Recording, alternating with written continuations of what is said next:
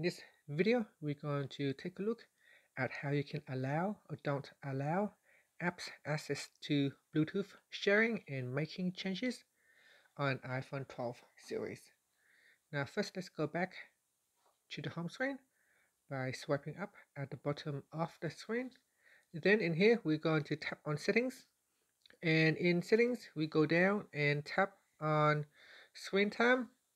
Next, go down and tap on content and privacy restrictions. Then we go down and tap on Bluetooth sharing. Next, you need to put in the screen time passcode. And in here, you can choose allow changes or don't allow changes. And if you tap on allow changes, you can also go down here and switch on or switch off the apps that can access your Bluetooth sharing. And that's it. Finally, you can swipe up to go back to your home screen.